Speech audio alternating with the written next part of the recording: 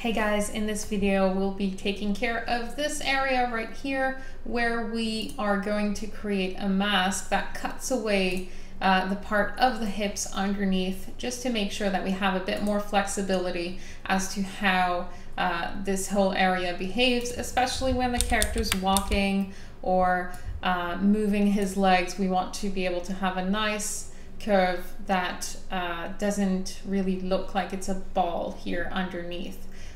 So just resetting that real quick, we'll create a mask similar to what we've done in the eyes here.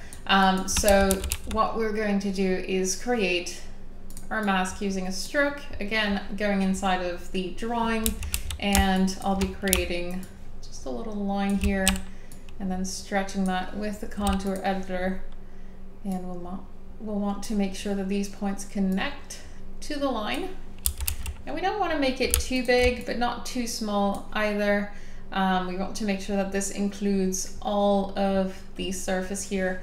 Sometimes I like to go and use the snap to contour property in here and just make sure that we, instead of having that line connect to the tip here, I'll just delete this part and connect it to the very edge of our line here. We can remove any excess line that we have here.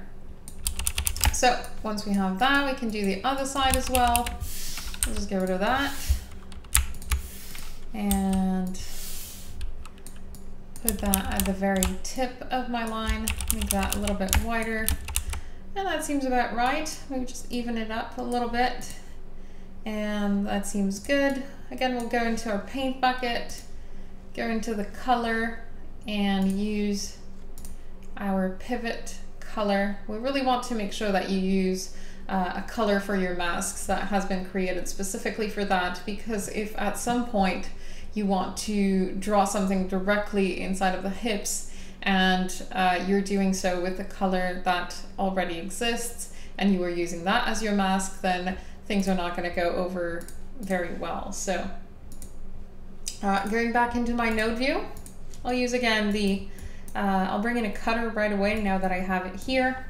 We'll use the Colour-Selector node since we used our color directly onto the layer. And I'm going to connect that over here. Let's just get rid of that extra connection here.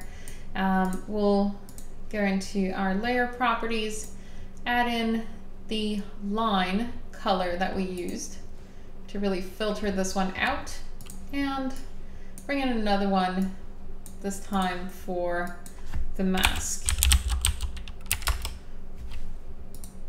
So our mask is here. We have the hips, which are the ones that we want to cut away. So we'll connect our cutter directly in there. So then we can use that mask to remove the excess part that we had in here. Of course, we need to fill out our mask. We haven't done so already. We'll go and add the color pivots, which is the one that we were using before. So now we can use this little line here to go ahead and move, and it's going to reduce the size that we have in here. So if I wanted to reduce the height of the crotch here, we could do that, and I could of course go into my node here, connect that to make sure that I can see the whole thing. Go into the solo mode to see this entire thing here, and we'll add our deformer, same as we did on the eyelid. We'll make sure that we start from the tip here. You may want to have one in the center just to get a little bit more control, and go around the entire shape here.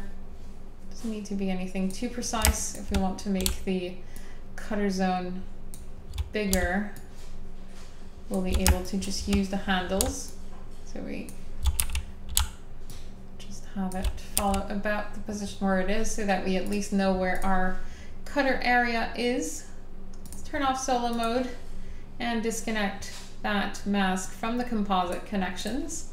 And now we can move this around, create additional shapes. If I turn this off, we'll get a little bit of a better idea just what we can do with this if we wanted to change the shape of the curve here and be able to move